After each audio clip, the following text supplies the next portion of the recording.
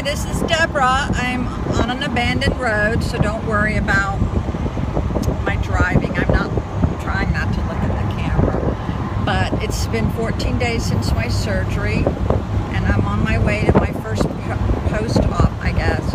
I canceled last week. I didn't feel like it. I wasn't able to drive just yet, and I didn't want to bother nobody.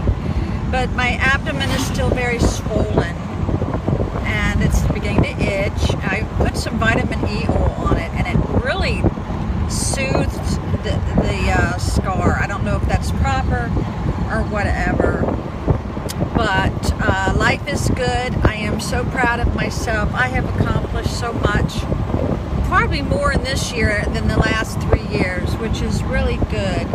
I'm in a good state of mind, and I do say prayers every night for my family, and I do miss them.